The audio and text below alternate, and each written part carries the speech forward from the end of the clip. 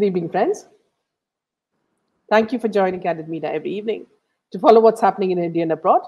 Thank you for sending me your useful comments and suggestions.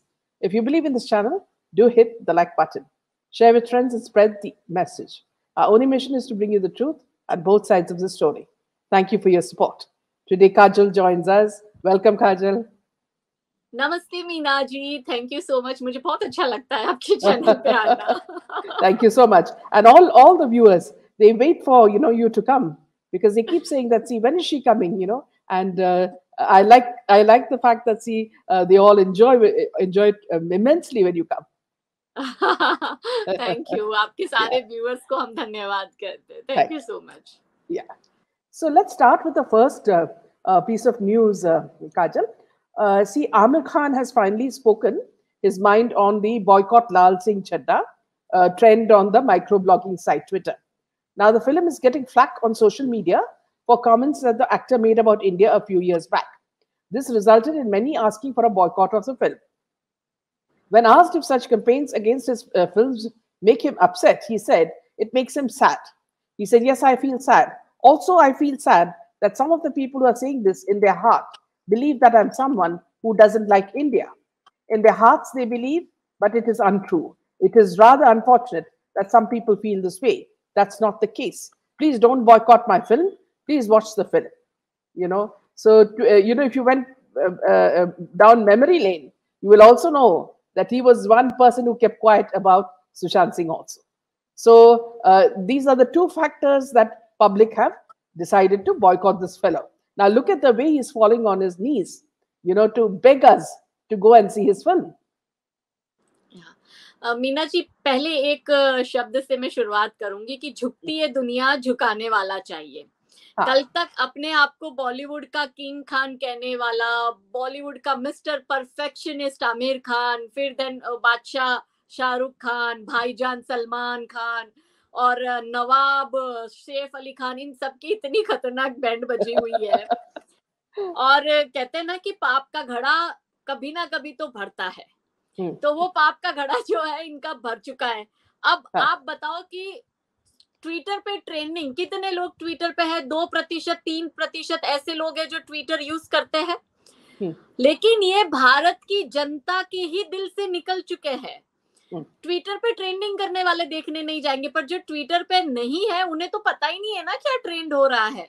पर लोगों ने तो इनको सिरे से नकार दिया. आप देखो, पिछली शाहरुख खान की फिल्में हैं या सलमान खान की फिल्में, इवन सैफ अली खान की, इसकी आमिर खान की सारी फिल्में लगातार पिटती जा रही है. तो बात यह है कि लोगों ने इनको दिल से निकाल दिया है, लोगों ने इनको सिरे से नकार दिया है, लोगों ने इनके दोगलेपन को समझ लिया है. भारत की जनता जान चुकी है कि ये पीठ के पीछे खंजर भोंकने वाले लोग हैं. और उसका ही सारा जो है, इतने वर्षों का जो भारत की जनता के मन में जो इन लोगों ने जहर का बीज बोया है, तो वो बढ़ते हुए आज ये रूप लेके आया है कि इनका बॉयकॉट हो रहा है. हाँ, तो अगर आप ये कार्टून देखें काजल जी, देखें तो ये तो एक फिल्म नहीं है. We are talking about सम्राट पृथ्वीराज, शमशेरा, एक villain returns. So this is just going on, and Shamshera.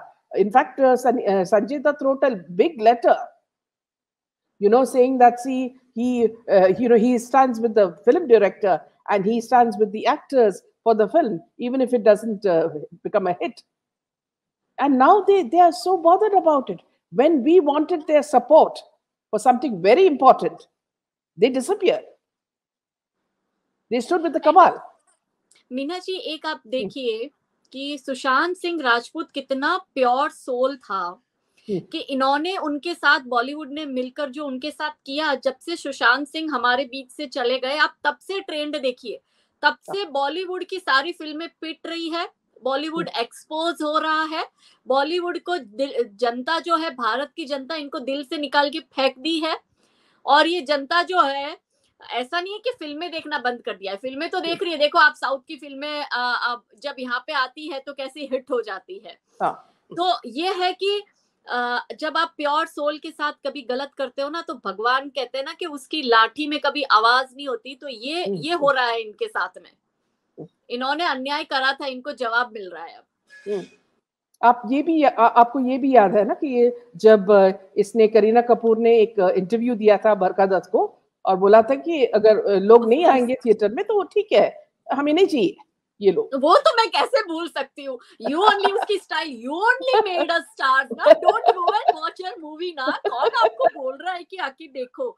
This is the exact tone what she had used that time, क्योंकि उसको पता था कि भाई जख मार के हिंदू तो बेवकूफ बैठे हैं, जख मार के आएंगे। तैमूर की अम्मी को, जहांगीर की अम्मी को ऐसा लगा कि वो, आपने एक उसका पुराना इंटरव्यू देखा जिसमें कह रही है like Taimur, like warrior, like conquer, मतलब जो हिंदुओं का कत्लेआम नरसंहार जिन्होंने किया है, उसकी अम्मी अगर ऐसे बोल रही है। और अभी भी आपने देखा इनका कल का इंटरव्यू, 1 या 2 दिन पहले करीना ने करा, कहा है कि पुरानी बातें मूव ऑन करना चाहिए। तो मूव ऑन वाले लॉजिक से तो कल फिर तो 26/11 का जो मास्टरमाइंड, 9/11 का जो मास्टरमाइंड था, उसको यूएस ने ड्रोन से मार दिया, लादेन के राइट हैंड को। तो क्यों मारा, बुला देते भाई, इतने सालों पहले करा है। उस लॉजिक से तो हम दाऊद को भी बुला दे भाई, 93 में ब्लास्ट किया था। तो उस लॉजिक से तो एक एक को छोटा राजन से लेके एक एक को छोड़ दो ना, सबने पहले करे। तो ये जो हमें बेवकूफ बना रहे हैं ना, इनको लगता है कि अब वो ये पुराना वाला भारत है जिसको बेवकूफ बनाते जाओ और भाईचारे का चूरन चटवाते जाओ। तो ये नया भारत है, ये बॉयकॉट भी करेगा, ये जूते भी मारेगा, ये सिरे से बहिष्कार भी करेगा, और ये जिस भाषा में समझेंगे उस भाषा में इनको समझाएगा, क्योंकि ये नया भारत है।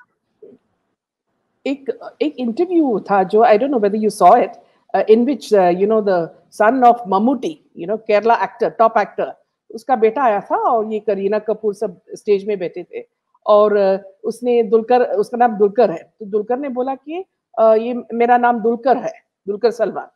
तो इन्होंने पूछा कि ये अजीब नाम है, किधर से मिला? तो उसने बोला कि ये एक अरब नाम है।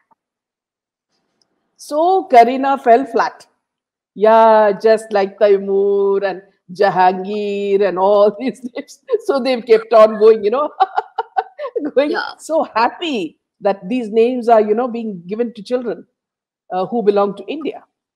You know what? अब तो मुझे भी ये लगता है कि ये तैमूर और जहांगीर की मम्मी को, जो बाबर और औरंगजेब और जहांगीर की नाजायज औलादे हमारे देश में पल रही है ना, कि जिनकी अम्मियों ने तलवार के जोर पे अपने सलवार खोल दिए थे, उनसे ही मूवी दिखाओ ना, उनसे ही मूवी दिखाकर अपनी मूवियों को से पैसा कमाओ ना। हमारे पास क्यों रोते हुए आ रहे ना? तो वी आर सिंग, पहले वो बोल रही थी ना, don't watch your movie, now we are saying we are not interested at all to watch your movie, please don't come to us, please don't bag in front of us, please don't say please हमारी movie देख लो ना। Like Aamir Khan said 2 days back कि please मेरी movie का बहिष्कार मत करो, मैं तो बहुत बड़ा भारतीय हूँ।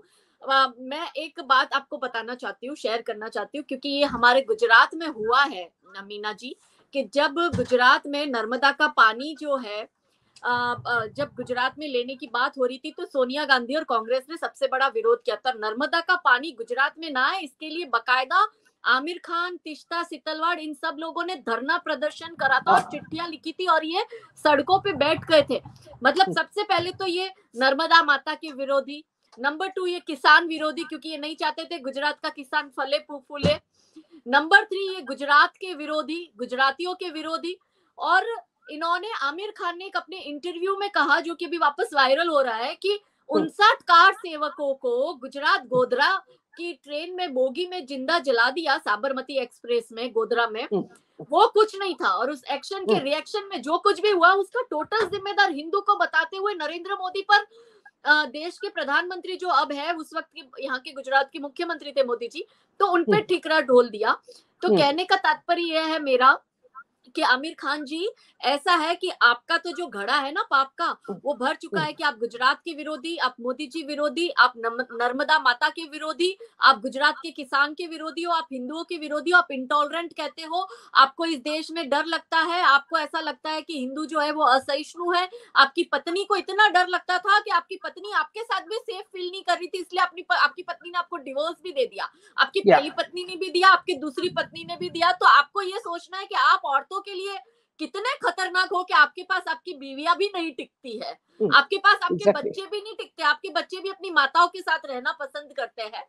तो आपका जो ये ना पीके में जो पी करते हुए आप हमारे भगवान की तस्वीर दिखा रहे हो और ये कह रहे हो कि देखो हम मुसलमानों की पी तो तुम्हारे भगवान से भी महान है, हमारे भगवान को हमने ऐसा दिखाया था पीके में, और अब आप है ना हमें ये सारी प्लीज कर तो हम ये कहते हैं कि भाई ऐसा है, आप हमें 80 करोड़ को माफ करो, आप अपने जो 20 करोड़ जो तैमूर और औरंगजेब की जो लेगेसी यहाँ पे चली आ रही है ना, उनसे ही अपनी पिक्चरें दिखाओ। बट सॉरी, मैं तो भूल गई मीना जी, वो तो पंचर छापे, पंचर साटते हैं, वो कहाँ से पिक्चर को करोड़ों रुपए दिलवाएंगे? मल्टी मिलियनर हिंदुओं के पैसों पे बने हो और गाने बजाने इनके नाम के करने हैं, तो ये पंचर साटने वाले मदरसा छाप पंचर छाप को ही कहो कि आपकी फिल्म देखे और उसको सुपर डुपर हिट बनाए, तो हम माने कि मुगलों ने हमारे पे 800 साल राज किया और यही मुगलों ने तुम्हें 800 करोड़ भी कमा के दिए, है ना? Am I right or wrong, Meena ji? Yeah, bilkul. And look at what Zoya is saying. Kareena had also openly said that they don't force the public and don't care if we go and watch their movies. So there you go. We're not coming to watch your film. Why are you begging us now? Yeah, yes, of course. And also, आपको ये भी मालूम है कि रक्षाबंधन अक्षय कुमार की film अभी it's on and the script has been written by a lady called Kanika Dillon. She is so anti-Hindu and they want us to see his film. Now, every time, the Twitter used to go saying that boycott Akshay Kumar. Now they don't even bother. He is a देशद्रोही Canadian Kumar. तो कोई नहीं जाएगा. और उसके ऊपर ये औरत की स्क्रिप्ट जो एंटी हिंदू है. मीना जी देखिए, अक्षय कुमार सम्राट पृथ्वीराज बनाता है. ऐसा नहीं है कि भारत की जनता पृथ्वीराज जी को मानती है, उनका आदर सम्मान करती है, मगर फिर भी इसकी पिक्चर क्यों पिटी? क्योंकि देश जो है, देश की जनता जो है, वो अब बॉलीवुड की असलियत जान चुकी है, सिरे से बॉलीवुड को बॉयकॉट कर चुकी है. फिर चाहे अक्षय कुमार हो या आमिर खान हो, नो मीन्स नो. अब हम कहते हैं नो मीन्स नो. और सम्राट पृथ्वीराज में भी इन लोगों ने 75% फालतूगिरी और प्यार इश्क ये सब दिखाया है और उर्दू डायलॉग्स यूज किए हैं. और जो शौर्य सम्राट का दिखाना चाहिए था, वो शौर्य तो इन्होंने 15-20% भी नहीं दिखाया है मीना जी. तो ये इनको लगता है अक्षय कुमार जो है थोड़ा सा चापलूसी करके उसको लगता है कि उसकी फिल्म हिट हो जाएगी, तो वो तो कतई नहीं होगी. और एज फार एज ये ढिल्लन कनिका ढिल्लन इज कंसर्न, तो उसका तो वैसे भी हम लोग उसको सीरियसली लेते हैं नहीं. हमने तो अक्षय कुमार की सम्राट पृथ्वीराज को भी नहीं चलने दिया. And also, she is busy removing all her tweets. Yes. So, Kajal, see, it's not only in Amir Khan's movie. Kareena Kapoor has a lot of views on other things also, So we are talking about the famous Ranveer Singh photo shoot where he comes in complete nudity. And it is not only her, but you have every other actress supporting him. Now, Kareena Kapoor has reacted to it by saying that people have a lot of free time, as everyone has an opinion on everything, So that is why they are criticizing this man. Now, he became a controversy because of this photo shoot. Now, and people said that it hurt the sentiments of women.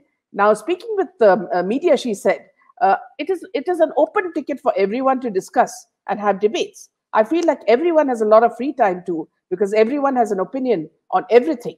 I don't know why it is such a big take. Like I said, it just proves that everyone has a lot of free time. And on top of that, women like Rakhi Sawant said, see, why don't you allow us to enjoy? So she's saying, you're so crazy, so funny. We love to enjoy such show. Let us at least enjoy the fact that we can see a man nude and he is so hot. Vidya Balan ने भी कहा है ना ऐसा कुछ. विद्या बालन ने कहा ना, हमें भी तो आंखें सेकने दो.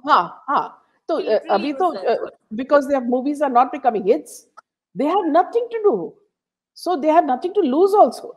So it seems like all of them are dropping their clothes now, to get some attention. और करीना जो ये कह रही है कि लोगों के पास बहुत फ्री टाइम है, तो वो सबका अपना एक अलग ओपिनियन है, तो उस लॉजिक से तो करीना इतनी वेली थी कि आशिफा का जो मैटर हुआ था उसमें वो बकायदा प्ले कार्ड लेके खड़ी थी कि I am Hindustani and I am ashamed. मंदिर में जो है आशिफा के साथ जो हुआ, उसके अगेंस्ट में उसने वो सारा करा था। तो वो भी इतनी वेली है ना, तभी तो प्ले कार्ड लेकर अपना वो एक अलग एजेंडा चला रही है। वो भी इतनी वेली है ना कि हर एक मुद्दे पे आके वो भी बोल रही है ना। तो जब वो अपना ओपिनियन दे सकती है क्योंकि वो तैमूर की अम्मी है, तो हम नहीं अपना ओपिनियन दे सकते, है ना? तुम अम्मी होगी तो अपने घर पे होगी। और दूसरी बात के जहां तक न्यूड फोटोशूट का रणवीर सिंह का जो सवाल है, तो इसमें मेरा ये मानना है कि बॉलीवुड की बहुत सी एक्ट्रेस न्यूड फोटोशूट करती है। मैं कहती हूँ ये आप इस तरह का करते क्यों हो कि आप आपके घर में आपकी माँ बहन, आपकी बेटी, आपके बच्चे साथ में ही आपका फोटोशूट क्या देख पाते होंगे? क्या आप उनके सामने कर पाते हो ये चीज? नहीं कर पाते। तो जब आप उनके सामने ये नहीं कर पाते तो आप पब्लिक में ये चीज करते क्यों हो? मेरे लिए फिर वो मेल फीमेल फर्क नहीं पड़ता, चाहे रणवीर सिंह हो, चाहे राखी सावंत हो, या वो उर्फी जावेद हो। इवन तो क्लीवेज तो ये करीना और सोनम कपूर और इन लोगों ने तो हर तरह की गंदगी करी है ना फिल्मों में। तो ये तो चीजें ऐसा है कि भाई आप रणवीर हो या कोई भी हो, ये चीजें हमारी, मुझे नहीं लगता कि ये वो चीज है कि जो हमें वो दिखाकर हम अपने आप को ज्यादा वेस्टर्न प्रूव करना चाहते हैं। भारतीय संस्कृति की झलक आप दिखाते हुए भी, जैसे तानाजी फिल्म आई थी तो क्या सुपर डुपर हिट हुई थी, तो वो फिल्म एक अलग छाप छोड़ के गई थी। तो इस तरह की मूवी भी आप पीरियड मूवी बनाकर भी अपने आप को ज्यादा अच्छा निखार कर दिखाकर भी आप कर सकते हो। लेकिन इनको क्या है कि इनको हमारे जो यूथ है ना उनको खराब करना है, उनका दिमाग इनको खराब करना है। और अब तो रणवीर सिंह इतना वेला है क्योंकि कंटिन्यू सारी फिल्में इसकी फ्लॉप हुई, तो फोटो शूट से ही भले ही 2-4 करोड़ की जो आमदनी हो गई सो हो गई, वो करके वो कर रहा है। तो इसके सामने उर्फी जावेद भी क्या कर रही है, हर रोज सड़कों पर नंगी निकल जाती है ना, और उसी के पैसे इसको मिल रहे हैं। तो इनको करने में शर्म नहीं है, हमें बोलने में काहे की शर्म है। और ऐसे लोग क्या होता है ना कि जब कुछ नहीं होता तो फिर पूरा अटेंशन सीकर है ये लोग, तो लाइमलाइट इनके जीवन का हिस्सा है। अगर लोग इनको भूल जाए वो इन्हें पसंद नहीं है, तो अटेंशन लेने के लिए ऐसे ऐसे करते हैं। जैसे रत्ना पाठक है कि पूरी जिंदगी में इतनी पॉपुलैरिटी नहीं कमाई नसरुद्दीन शाह की, उसने रत्ना पाठक यानी रजिया शाह ने, तो उसने इस तरह का दे दिया। अरे भाई तुमने हिंदू से शादी नहीं करी, तुम्हें क्या लेना देना हम करवा चौथ मनाए या ना मनाए? तुम अपने मजहब का देखो ना। तुम शादी करके जिस मजहब में गई हो वहां आज भी 3 तलाक देते, वहां आज भी पूरी पूरी रात मौलवी हलाला करता है, वहां आज भी सास ऐसा कहती है कि मेरी अब उम्र हो गई है तो बहू तू मेरे पति को खुश कर दे। वहां घर में एक पत्नी को जेठ के साथ भी सोना पड़ता है, देवर के साथ भी सोना पड़ता है, ससुर के साथ भी सोना पड़ता है, और घर की बात घर में रह जाए और फिर मोहल्ले को भी खुश करना पड़ता है, मौलवी को भी खुश करना पड़ता है।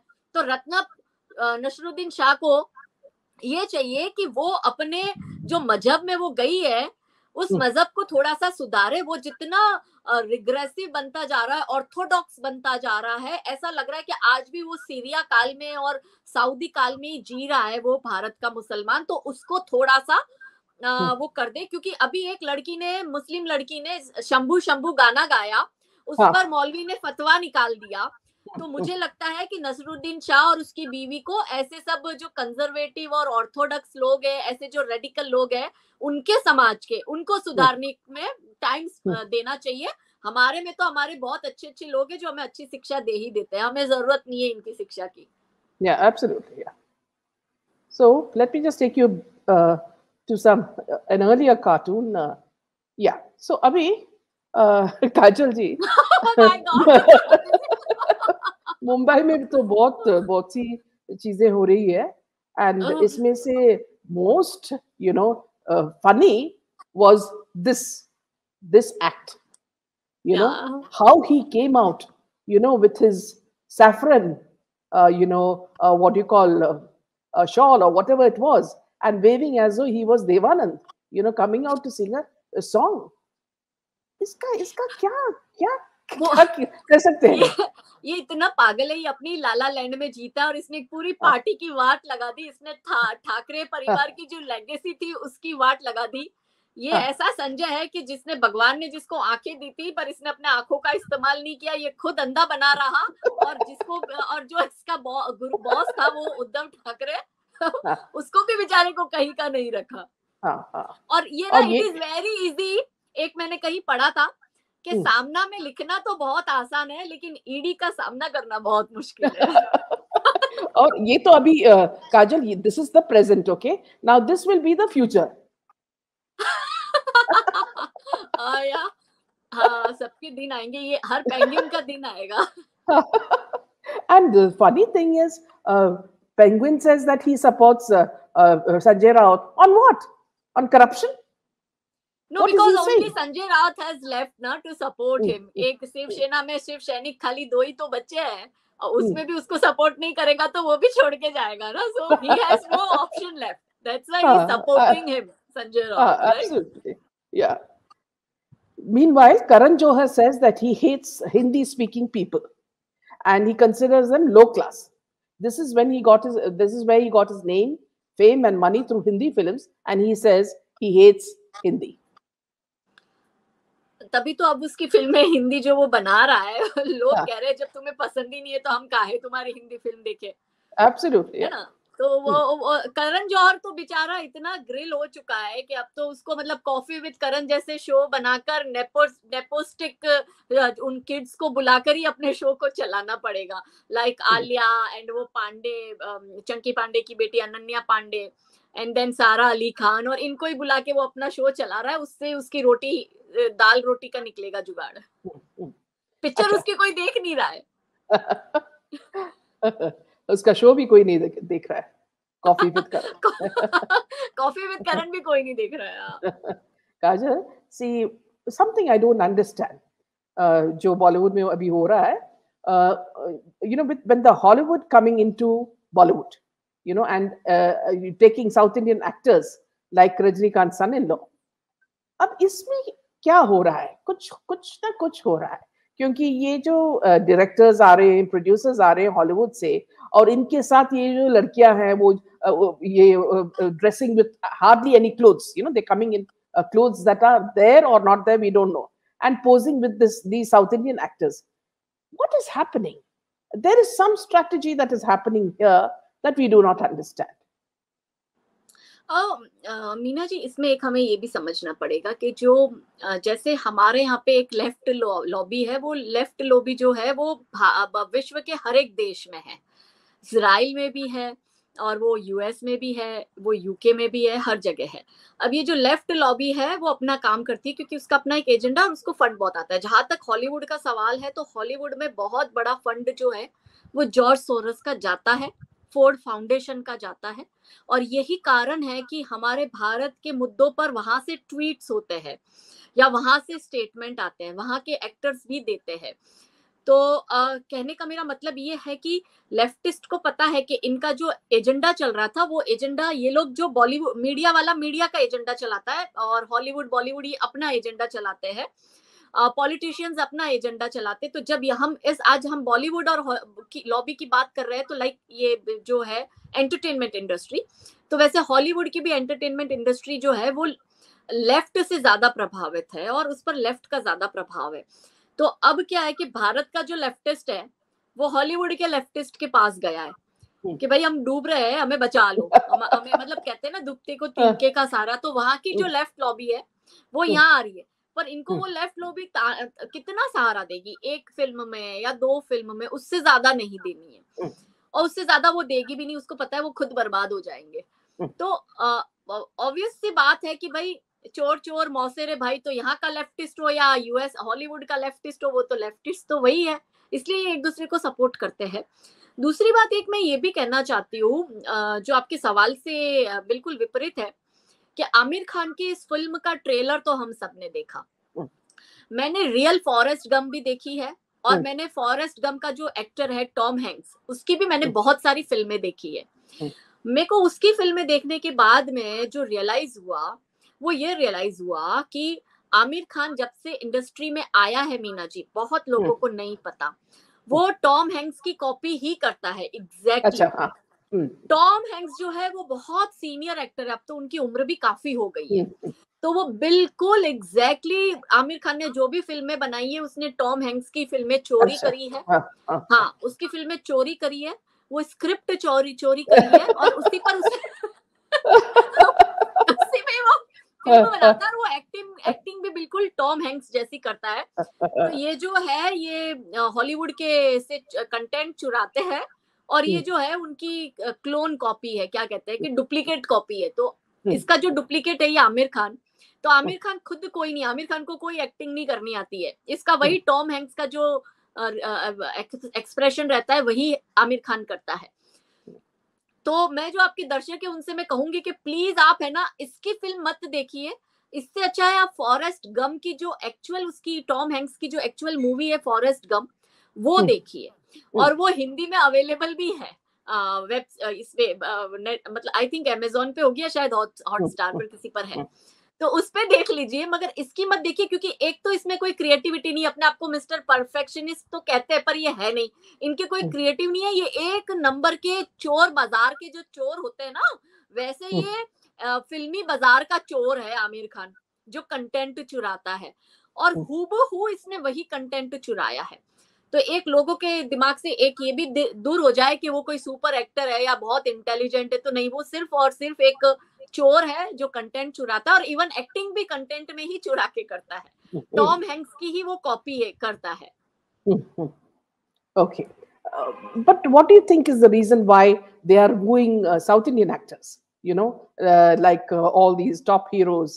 Why are they going behind them? और वो अभी आरआर वाला भी जो था वो राजा मौली, वो भी इसका एडवर्टाइजमेंट कर रहा है, इसकी फिल्म का प्रमोशन कर रहा है।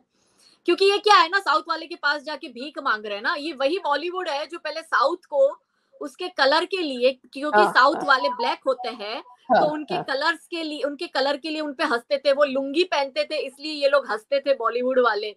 और अब आप देखो कि ये बॉलीवुड वाले उनके पास जाके मिन्नतें कर रहे हैं। तो साउथ वाले तो बेचारे वैसे ही भगवान के भक्त होते, भोले के भक्त होते हैं साउथ वाले। तो उन्हें लगता है ना जैसे भोलेनाथ तो क्या थे, बोले थे वो, तो देवों को भी आशीर्वाद देते थे और दानवों को भी आशीर्वाद देते थे। तो साउथ वाले बेचारे सोचते कि चलो ना, अभी आमिर खान इतनी भीख मांग रहा है तो हम थोड़ा सा इनका प्रचार कर ही देते हैं, काइंड ऑफ, इसलिए साउथ वाले कर रहे हैं। बाकी आलिया भट्ट को लिटरली उस फिल्म में लिया था आरआरआर में, आलिया भट्ट को कोई यस, और आलिया भट्ट उससे बहुत चिढ़ भी गई थी। आलिया भट्ट ने उसको अनफॉलो भी किया, क्योंकि आलिया भट्ट के उसमें उससे काम तो बहुत करवाया, लेकिन सीन बहुत उसके काट दिए आलिया भट्ट के। तो इनको औकात दिखाई, मतलब लेकर इनको औकात दिखाई, ना लेकर तो ये जीते हुए। तो मजा कब है जंग में, जब इनको इनकी औकात दिखाए। तो अब साउथ वाले इनको इनकी औकात दिखा रहे हैं। Exactly. In fact, Kajal, Rajamouli asked Karan Johar on stage, आपको इतना पैसा किधर से आ रहा है ऐसे फिल्म्स प्रोड्यूस करने को, you know, and he didn't have an answer, you know, he didn't have an answer. और आपको एक और बात पता है कि जैसे करीना ने बोला था कि मत देखने जाओ मेरी फिल्म, वो कब इतने गट से कहती है, क्योंकि पैसा बाहर से आ ही रहा है। तो इनका मकसद फिल्में बनाकर पैसा कमाना नहीं है, पैसा तो आ गया है बाहर से। इनका मकसद है फिल्में ऐसी बनाओ कि हिंदू खुद पे अशेम फील करे, एपोलोजेटिक फील करे, खुद को बैकवर्ड फील करे, खुद को रिग्रेसिव फील करे, और उसकी जो पीढ़ियां है उसको अपनी संस्कृति पे शर्म आए। उसके सामने साउथ को आप देखो कि साउथ कैसे हमारी संस्कृति को बचाए हुए है, और किस तरह से फिल्मों में वो हिंदू देवी देवताओं को और हिंदू रिचुअल्स को, हिंदू कल्चर को, हिंदू अटायर को ग्लोरीफाई करते हैं, बकायदा धोती पहन के उसको ग्लोरीफाई करते हैं। और यहाँ पे तो ये धोती पहनाने, उसी को ही धोती पहनाते हैं जिसको बलात्कारी दिखाना है। ये उसी को तिलक लगाते हैं, जिस तिलक वाला दिखाएंगे जिसको गुंडा दिखाना है या आतंकवादी दिखाना है या बलात्कारी दिखाना है, या बहुत बड़ा मतलब वो कोई होता है ना सूद वसूल करने वाला बनिया, वैसा दिखाना है इनको। तो तभी ये यूज करते हैं। तो ये इसलिए गट फीलिंग से कहते हैं। और मैं आपको बताती हूँ, अगर इसने नाम तैमूर और जहांगीर भी रखा है ना, तो उस नाम के पीछे का भी कारण है। कौन रखता है ऐसे इतने पुराने नाम, इतने बकवास नाम, और जिसका एक इतिहास भी पता है कि ऐसा रहा है। पैसा आया है, पेट्रो डॉलर, इसने तो अपने बेटे को बेच दिया है। करोड़ों रुपए लिया होगा तैमूर नाम रखने के, और करोड़ों रुपए लिया होगा जहांगीर नाम रखने के। In fact, you know, Kajal, let me tell you something here. What you said is so true. Because, see, as an artist, I paint a lot of pictures. So, one picture that I painted was of Draupadi, you know, before the Mahabharat war, you know. And it is you know, beautiful look that she gives. But she's also very arrogant as she looks at the warriors getting ready, for the war. So this is a painting that I will not put in my living room because, it is about negative feelings. You see, like you said, see, why do we put the pictures of gods, or saints in our rooms? Because they bring good vibes. Similarly, in South, as you say, the movies show all this because they want to bring good vibes into the film. Anything that's negative, they will not, want to display it the way the Bollywood is doing it. And Meena ji, आप तो देखो कि जैसे कंगना है तो खुलकर अपने view रखती है, वो मतलब उसका पॉलिटिकल व्यू ज्यादा रहता है कंपेयर टू हिंदुइज्म, क्योंकि कंगना को मैंने कभी मतलब जो एक दूसरा है मजहब उसके खिलाफ बोलते हुए नहीं सुना है, उनके लोगों के खिलाफ भी बोलते हुए नहीं सुना है। लेकिन कंगना ने जिस तरह से एकता के साथ वो शो करा लॉकअप, और उसमें जानबूझ के मुनावर फारूकी की दुकान बंद हो गई थी, तो मुनावर फारूकी की दुकान चलाना, उसको ग्लोरीफाई करना, उसको विनर बनाना, तो लोगों ने कंगना को भी फेंक दिया ना। एक नहीं दो फिल्में कंगना की पिट चुकी है। तो कंगना को ये लगता है कि मोदी जी का गुणगान करके या योगी जी के साथ तस्वीरें खिंचवा के या ठाकरे परिवार को गालियां देकर वो हिंदुओं के दिल में जगह बना देगी। सॉरी, हिंदुओं के लिए पार्टी पद सब कुछ बाद में है, हिंदुओं के लिए हिंदुइज्म और हिंदुत्व की प्रतिष्ठा सबसे पहले है, और जो इसके साथ खिलवाड़ करेगा वो पीसा ही जाएगा। ये समझ ले, कंगना भी हो, अक्षय भी हो, क्योंकि अक्षय कुमार आर्मी का झंडा लेकर वो अपना एक अलग सैनिक प्रेम दिखाता है, कंगना जो है वो बीजेपी प्रेम दिखाती है। तो बीजेपी प्रेम दिखाने से भी आप हिंदुओं के दिल में जगह नहीं पाओगे, आप आर्मी का प्रेम दिखाकर भी हिंदुओं के दिल में जगह नहीं पाओगे। आर्टिस्ट की बात कर रही हूँ, आप तभी हमारे दिल में जगह बना पाओगे जब आप हमारी बात करोगे और सही बात करोगे और सही बात के साथ खड़े रहोगे। हिंदुओं ने बहुत संघर्ष कर लिया वर्षों से, पर अब जो हमारी पीढ़ियां तैयार हो रही है, बिलीव मी मीना जी, ऐसी अपब्रिंगिंग या ऐसा जो एक नया हिंदुत्व अब हमें देखने को मिल रहा है, ये जब आप और मैं छोटे थे तो हमारे पेरेंट्स से शायद ऐसा नहीं मिला है जैसा अब मेरे बच्चों को या आपके बच्चों को मिल रहा होगा, कि धर्म के लिए कैसे हमें खड़ा रहना चाहिए, धर्म की प्रतिष्ठा के लिए कैसे खड़ा रहना चाहिए, हमारे देवी देवताओं के इतिहास और उनसे खिलवाड़ करने वाले लोगों के साथ हमें कैसा जवाब देना है। तो ये सब हम हमारे बच्चों को मिल रहा है। तो जो हमारी पीढ़ियां तैयार होगी ना, वो हमसे भी ज्यादा धर्म की रक्षक बनेगी। I am very sure for that. Kajal, see, I agree with you on this, but in the government, there are many people who encourage these very people. They put them on a pedestal more than the real heroes. So that is something we cannot prevent because they keep flaunting them in our faces. Now, let me just show you a few cartoons. I always show it to my viewers. Maybe you might agree or you don't agree, Kajal. It's up to you, okay? So let me just show you the next. Yes. So here you can read. See, she says, "They insulted my daughter, my lords. Take action."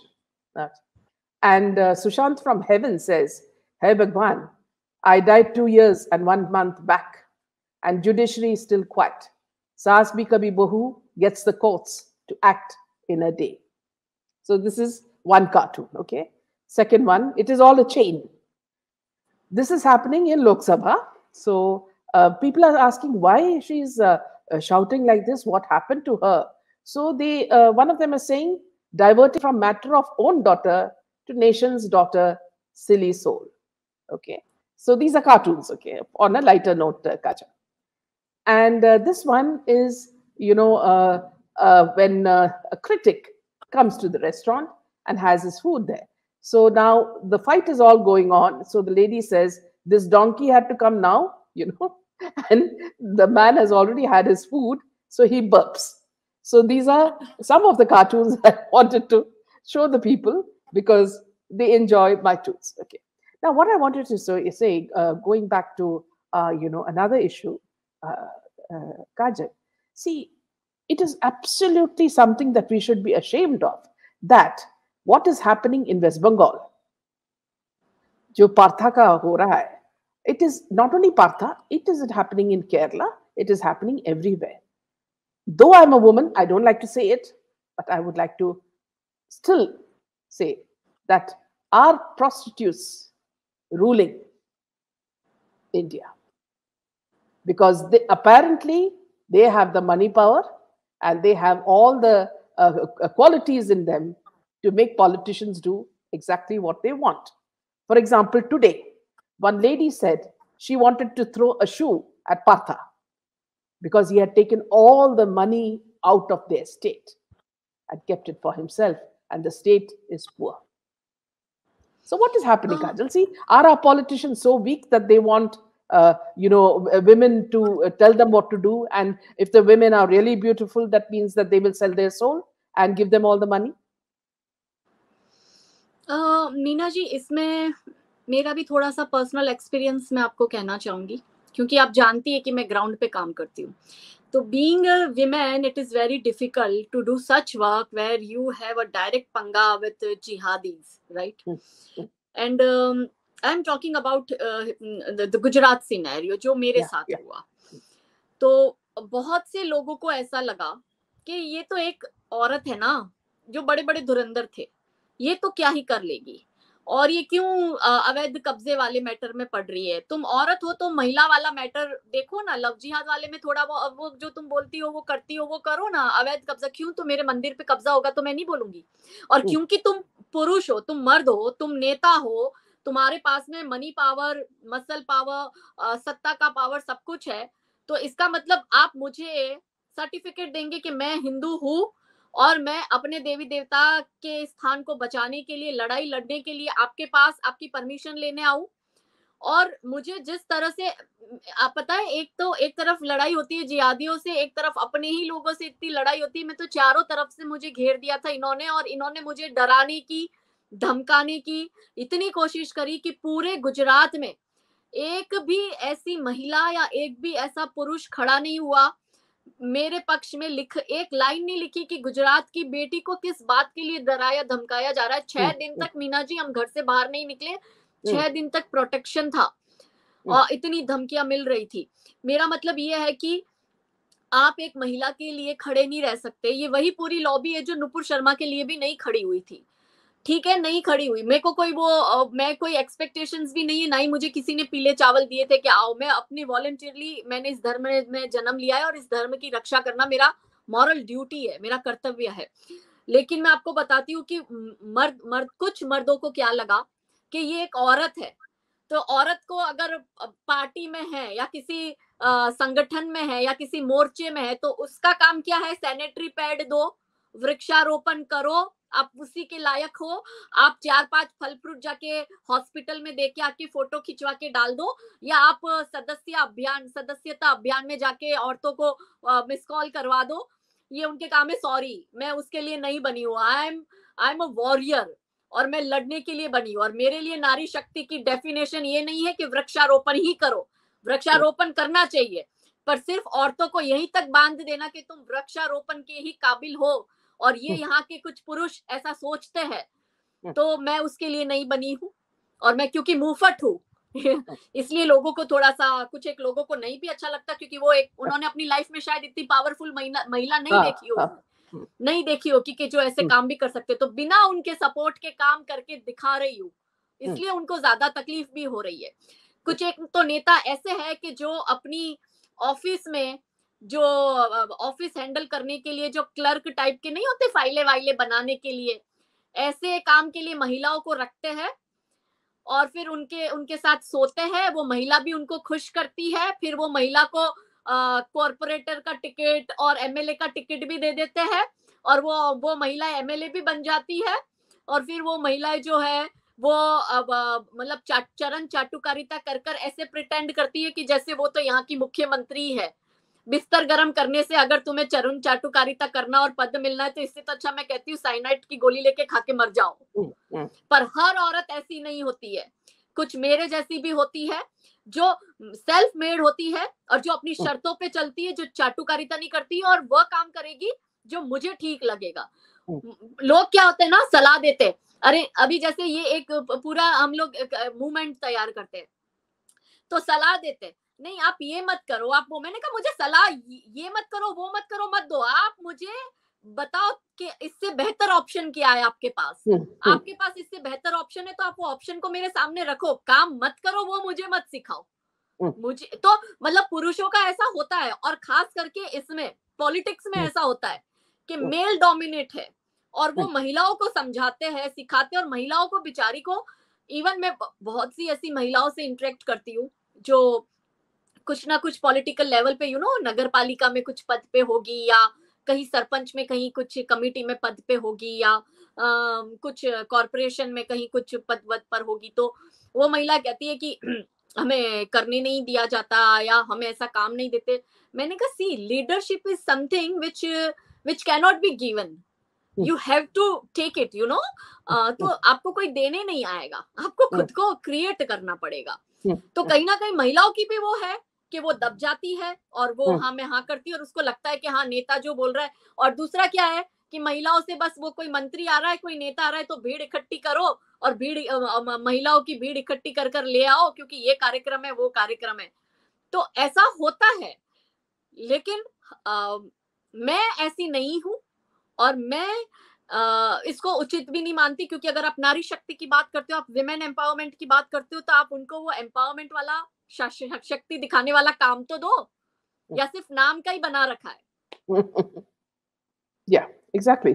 So many of the viewers are asking, how do they become like you? So courageous. उसमें तो एक ये भी है कि मेरा तो बचपन ही मीना जी बहुत संघर्ष वाला गुजरा है, कि मैं 13 साल की थी तो मेरे पिताजी का डेथ हो गया, फिर मम्मी और मेरे भाई को काम करना पड़ा, तो मैं 13 साल की उम्र में, अब हम तो गांव में रहते थे, और वो जमाने में तो कोई होता नहीं था हेल्पर्स, तो झाड़ू पोछा, कपड़े बर्तन, खाना बनाना, पढ़ाई करनी, ट्यूशन जाना, सब मैं ही करती थी, अपने छोटे भाई को संभालना और सब कुछ घर वगैरह। तो मैंने पूरा संघर्ष देखा है अपनी पूरी जर्नी में। ऐसा नहीं है कि मीना जी मुझे ऑफर्स नहीं आई है, आती है, लेकिन मैंने कभी इसलिए नहीं ली क्योंकि मैंने हमेशा जीवन में संघर्ष पसंद किया है। मेरे लिए हार जीत कभी मायने ही नहीं रखी। मेरे लिए हमेशा ये मैटर करा कि मैंने जो भी काम किया है वो ईमानदारी से किया है, दिल से किया है, अपना बेस्ट दिया है और अपनी शर्तों पे किया है। और मुझे अगर किसी ने अच्छे सजेशन दिए तो वो सजेशन को साथ में लेके, मैं टीम वर्क में बिलीव करती हूँ, सबको साथ लेके चलती हूँ। दूसरी महिला इसलिए नहीं कर पाती क्योंकि सबको शॉर्टकट अपनाना है। अब मेरी जर्नी देखो तो 25 सालों का तो मेरा अपना 25-30 साल का मेरा संघर्ष लिटरली है, और बहुत कठिन संघर्ष रहा है। दूसरी जहां बच्चियां खेलती थी, मैं घर में 13 साल की उम्र में हाथ जला रही थी रोटियां सेकते हुए। तो वो संघर्ष जिन औरतों ने नहीं करा, वो औरतें तो पॉलिटिशियन का बिस्तर गर्म करने के बाद ही तो नेता बनेगी ना।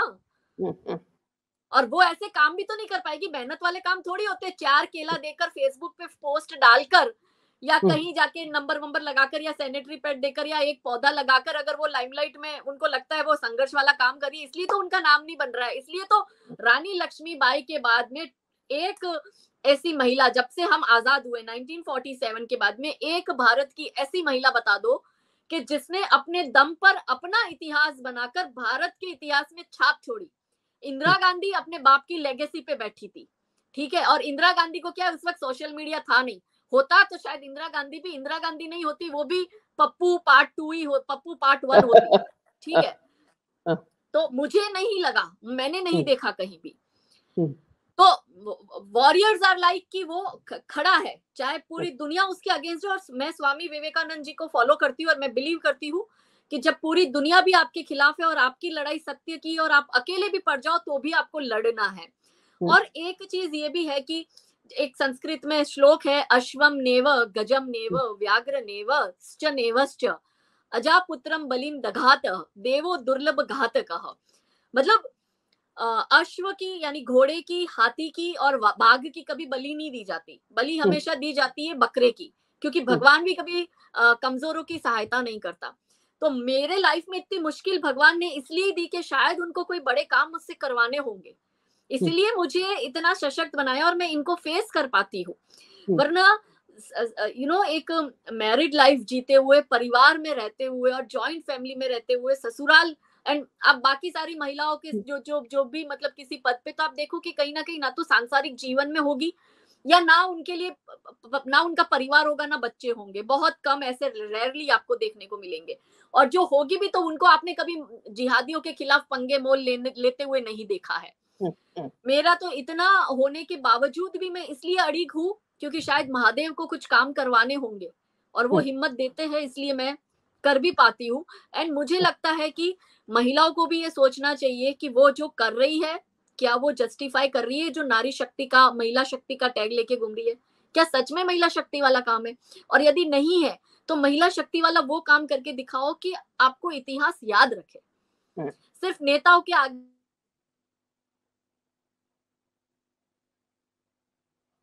सॉरी मेरा एक फोन आ गया था, और ये चाटुकारिता करना जैसे महुआ मित्रा और ये सब बैठकर करते हैं संसद में, तो वो मुझसे नहीं हो सकता Meena ji. Also, see, if you see in the case of Kerala, this is the same thing that happened in the gold smuggling case, जिसमें चीफ मिनिस्टर भी इन्वॉल्व है। चीफ मिनिस्टर इन्वॉल्व था और पूरा मामला कैसे रफा दफा कर दिया। और गुजरात में घोड़े की टांग टूट जाती है तो उस पे ये लोग पूरा बवाल कर देते हैं, ये पूरी लॉबी। और अभी भी आप देखो कि ममता की एकदम क्लोज एड के घर से करोड़ों रुपए कैश मिले हैं और 50 किलो सोना मिल गया, कोई एक बंदा कुछ नहीं बोल रहा है। और यहाँ पे मतलब कि कुछ भी छोटा सा इशू हो जाए तो ये मतलब पूरा बवाल कर देते हैं। तो मैं कहती हूँ हर सिक्के के दो पहलू होते हैं, दिखाने हैं तो दोनों दिखाओ। आप एक तरफा दिखाते हो, आप दूसरा तरफा नहीं दिखाते, तो ये तो बहुत बड़ी हिपोक्रेसी है। So Himani says, "Wow, Kajal, gee, I salute you for all the struggles you went through, all your Agni Parikshas. What a challenging childhood! You are a real heroine, the real heroine." Thank you, thank and you Zoya so says, much. Zoya says, "So inspired by you, Kajal. God bless you and keep you happy and safe always. Wish all these so-called women and child welfare ministers work like you, honestly and bravely for our country." Thank you, Zoya ji. Thank you. And see another from Jivan. Feminism has taken a wrong turn, ma'am. Feminism making it seem all wrong. True feminism is to do work and not fight for the unnecessary stuff. Now, here, friends, viewers, I'd like to tell you one thing. Kajal is not funded by anybody. She funds her own, expenses, and she has nobody who's backing her except some certain people who are solid, and she'll tell you about that. And also, bear in mind, she is working for the good of our country. She's fighting against evil. So it's all the more important that all of us support her, because only if we support individuals like Kajal does our country go forward. She's sacrificing her family, her safety. She's the one who employs her bodyguards. Nobody has given, no BJP, nobody has given her anything. They sit from afar and they watch as she, treads on. If I ask her for to come to our show, she's busy all the time because she is doing what she thinks is her duty. And her duty as a warrior is what changes the world for Indian women. So it's very important. We may hear about politicians talking the blah, blah, blah, and all that. But the real heroines and real heroes are people like Kajal. They don't talk much. They are on the field. 24 hours they are on the field. She has children. It's not that she's sitting at home and saying all this. No, she's on the field. And it's not easy for women to go traveling every second. So Kajal, do tell us, like, who are the people who are genuinely supporting you, and we are so proud of you. Meena ji, मुझे नहीं पता लोगों की क्या अवधारणा है। कुछ एक ग्रुप ऐसा सोशल मीडिया पे काम भी करता है जो सारे दिन संघ को, परिषद को कोसने का काम करता है। But I am telling you, अगर मैं जिंदा हूँ आज तो संघ की वजह से। मुझे कब का मार दिया होता, या मुझ पर इतनी एफआईआर कर करके मुझे परेशान कर दिया होता, लेकिन ये संघ है कि जिसने मुझे बैकअप दिया। पूरे गुजरात में विश्व हिंदू परिषद जो है वो मुझे सिक्योरिटी प्रोवाइड करा रहा है।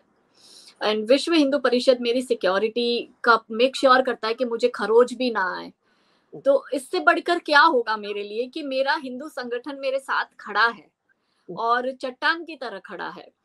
तो मैं लोगों को कहती हूँ कि संघ और परिषद को लाइमलाइट की नहीं पड़ी, वो लोगों की तरह मतलब उनको कोई राजनीति नहीं करनी है कि 4 केला किसी को देके फोटो डालो दुनिया भर की, या कहीं जाके फीता काट के फोटो डालो।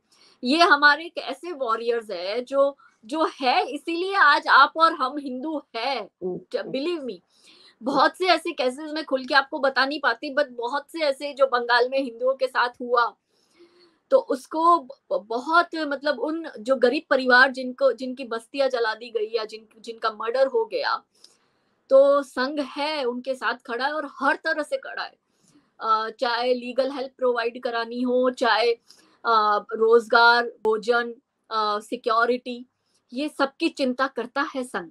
इसलिए हम संघ परिवार कहते हैं, क्योंकि वो परिवार की तरह हमारे साथ हमेशा खड़ा रहता है। लोगों को इसलिए लगता है वो संघ को बार बार ब्लेम करते हैं क्योंकि संघ अपने काम का कोई पीआर नहीं रखा है, ना ही संघ ने कोई पीआर एजेंसी रखी कि उनके काम के बखान करे। संघ एक ऐसा है कि शांति से अपना काम करता है और पता भी नहीं चलने देता कि ये काम हुआ है, परिषद अगर कुछ कर रहा है तो। सो they are the real fighters. और उसमें भी जो प्रचारक होते हैं, अमेजिंग। मैंने पहले भी कहा था कि जो संघ के प्रचारक होते हैं मीना जी, वो आजीवन शादी नहीं करते हैं, उन्होंने अपना जीवन जो है राष्ट्र को अर्पित कर दिया होता है। पूरे भारत में संघ के प्रचारक प्रचार प्रसार का कार्य कर कर सब जगह विजिट करते। जैसे बंगाल में कुछ हो गया तो सबसे पहले वहां पे संघ के प्रचारक पहुंचेंगे, वहां का मुआयना कराएंगे, वहां पे जो जरूरत है उसको प्रोवाइड कराएंगे।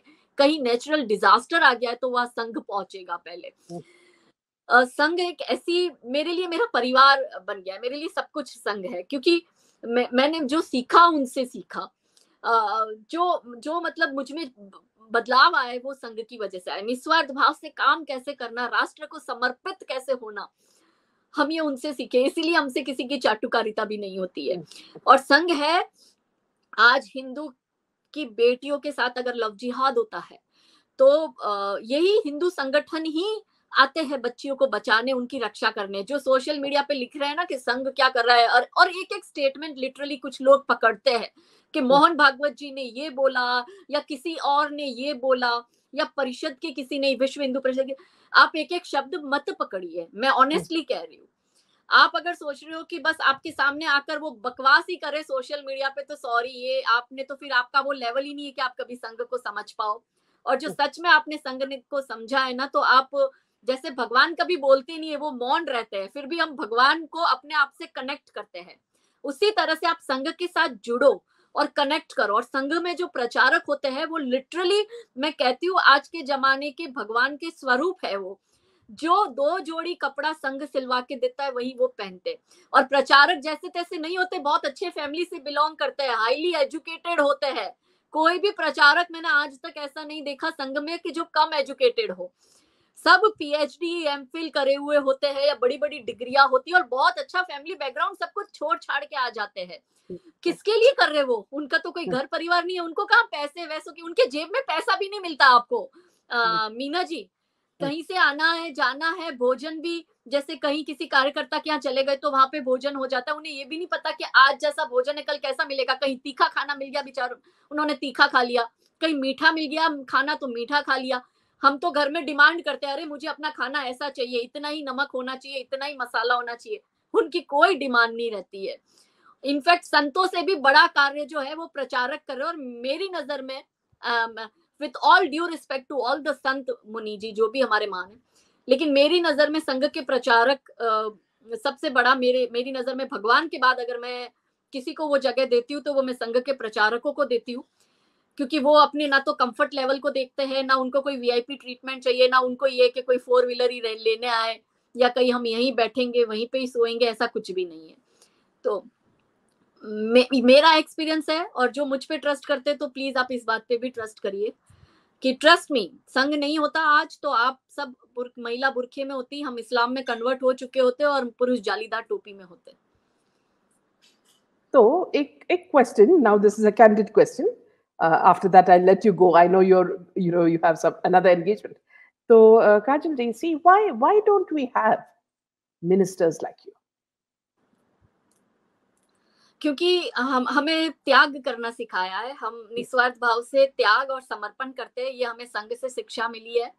हमने कभी चाह नहीं रखी है कि अपना फायदा या अपना स्वार्थ देखे, और निस्वार्थ किए गए कार्य को का जो लेखा जोखा है ना, वो भगवान रखते हैं। इसीलिए आज तक मैंने जो भी कार्य हाथ में लिए हैं, भगवान ने वो सारे कार्य में मुझे सक्सेस दी है और वो पूर्ण करवाए। वो इसीलिए क्योंकि वो निस्वार्थ भाव से था। एंड आई होप कि मैं हमेशा ऐसे ही प्योर रहूं, और हमारे जैसे लोग राजनीति में ना जाए, वही बेहतर है। नहीं तो ये जो इतनी गंद है, ये हमें करप्ट कर देगी। Yeah, absolutely.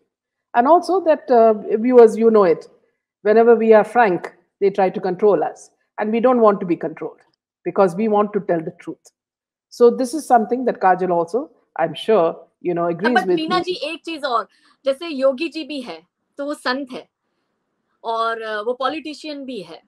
और जैसे योगी जी के गुरु थे अवैधनाथ महाराज जी, जिन्होंने पहला जो शुरुआत करी थी बीइंग अ संत चुनाव लड़ने की, तो उनके गुरु थे गोरखनाथ पीठ के अवैधनाथ महाराज जी, और योगी जी उनके ही शिष्य है। पर आप देखो कि ये कितनी प्योर सोल है, कितना निस्वार्थ भाव से कार्य करते हैं, और किस तरह से उसी तरह से नरेंद्र भाई मोदी भी संघ के प्रचारक रह चुके हैं, और संघ के प्रचारक से ही फिर वो सीएम बने और अब देश के प्रधानमंत्री है। तो ऐसा नहीं है, संघ से अच्छे लोग आए हैं और जिन्होंने अच्छा कार्य किया है। मैं ऐसा नहीं कहती सब ऐसे हैं, मगर कम बट है। वो कम है, या वो कम है। तो कम है इसलिए तो उनका, सभी अगर मोदी जी जैसे होते तो मोदी जी की वैल्यू होती क्या? सभी योगी जी जैसे होते तो वैल्यू होती। इसलिए तो मोदी एक ही है, योगी एक ही है, रानी लक्ष्मीबाई एक ही थी, महाराणा प्रताप एक ही थे। हाँ, absolutely. So everybody is saying thank you, ma'am, and everybody is inspired by you. So I mean, I don't know the kind of compliments everybody is talking about you, and they're so glad that you've come and spoken to them because without realizing it, Kajal, you are inspiring them, and this inspiration goes way far because all these viewers, talk to another 100 people and they change. So this is so important for us, and thank you for giving us your valuable time. And look forward to another session. Same to connect with you again. And I'm really sorry, मुझे थोड़ा सा जाना पड़ेगा. And I told you the reason already, ना Meena ji? I know. Yeah. Thank so you. good night. आपके सभी दर्शकों को हमारा जय श्री राम, भारत माता की जय. Thank you. Good night. Yeah. Good night. Namaste. Jai Shri Ram. Yeah. So friends, I'll just take you back to the tunes which I wanted you to see.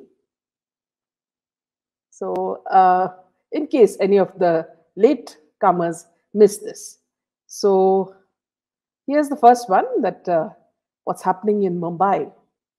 So you say, Are Mumbai tera baap ki nahi? You know the kind of language coming from where.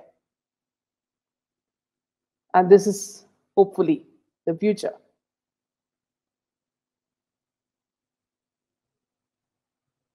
And this is what is happening in Bollywood, one after the other. We are looking at Samrat Prithviraj, Shamshera, Ek Villain returns. We look at other movies like Amir Khan's movie, which is coming, Lal Chadda, and then you'll have Pathan. So many movies are coming. We'll all face them very bravely. So this is what our dear Sushant has to say about judiciary.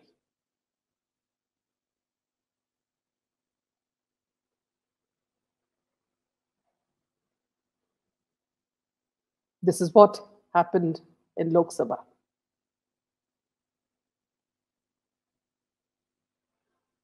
And this is what happened in Silly Soul.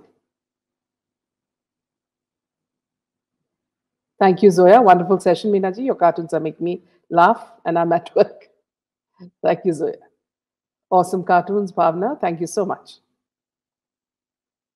Madam Karina mocked Sushant's sister. Please do your analysis video. Yes, sure. Every cartoon tells a great story. Great job. Thank you so much.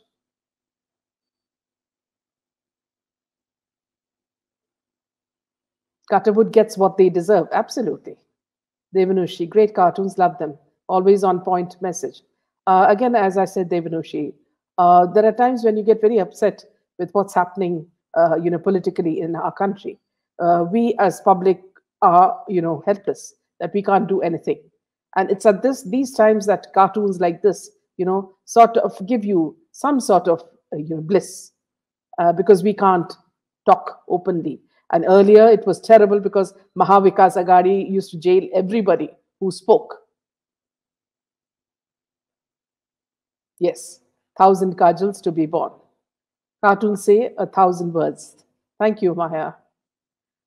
सारे बंधन को तोड़ दो, Canadian Kumar की रक्षा बंधन. Well said, Karthik. Thank you, Bhairav. Yes, so true. You're showing reality in your cartoons. There's a lot of things, Deepthi, we cannot show otherwise. And otherwise they attack us, and this is the only way we can express ourselves. Son, I'm your talented. How do you come up with this humor and wonderful caricatures? Actually, son, see, the moment I see or hear something on, the news, or, listen to something, I feel, there's something that I want to say, which is what public would also like to say. So in many cases, I always feel that the public also, sort of agree with me in the cartoons. Maria, truth via humor, yes.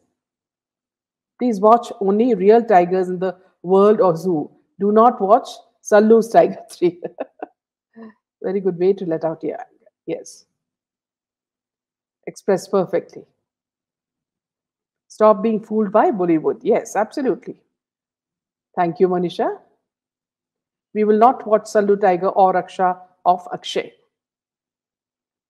Please share if you have any updates on SSR. Absolutely. Meena, great job. I'm proud of you and of your work. Thank you so much, Leela. The Tigers in the nahi hai. Now, here I would like to also say, Salman Khan, for a man who professes that he's so brave, look at the way he's running to the police to, arm himself. Look at the vehicle that he's bought for himself, which is a bulletproof vehicle. So look at how scared he was. Did he ever for once think what SSR would have undergone? You literally speak our minds. Thank you so much, sir. Man, please expose these underworld nexus in Bollywood. They get funds from Green Communal Nation, who want to destroy other faiths by installing Wahhabism, such as Qatar, Turkey, and Saudi. Well said, Naveen. Sukanya, good caricatures. Thank you so much, Sukanya. Chor ki dari mein tinka, ma'am, in case of Sallu. Absolutely. The last cartoon of Raut singing like a canary to ED is priceless, and I hope it comes true. They move crimes. They do more scared they will be, the more scared they will be. Yes. Tigers are endangered species, says Zara, but this tiger is a danger to our species. Yes. Aryan Khan is back to partying. You cannot change. Thank you. Thank you, Himani. That's a really beautiful compliment. The more crimes they do, more scared they will be. Joshi says, Karina is saying 5 agencies and 3 PR and 5 managers are not there with her. She has more than that. She's still mocking Sushant and family man. Boycott. Yes, absolutely. We do not want to see even one film of theirs. Can Kajal reach out to US NPR and provide some of the facts about love jihad and other things? Yes, of course she can. She's working on that. Fear of death flattens anyone, Meenaji, except for brave hearts and Sallu. Wonderful cartoons, Moonchild. Thank you so much. We will not forget about us, Sushant. Boycott the Bollywood mafia gangs forever. Baby penguin being carried by Raut. Yes. Shilpa Shetty these days visiting temples and temples. I don't know whether even the gods will run away from her. Many times, many things happening in India, the religion angle is represented more in favor of Muslims. And now, our minister has become Minister of Minorities. And already only, sort of, what do you call, women students in minority, they are getting a lot of benefits, like scholarships. I don't know what will happen to Hindu women. SC pig will go to gutter only if you wash in Ganga water, specifically in US. So I think with this, we will close this session. Thank you for joining me in large numbers. So look forward to seeing you tomorrow. Tomorrow, Gaurav Pradhan said he will join us. See you for another interesting session tomorrow at 8 p.m. Good night, friends.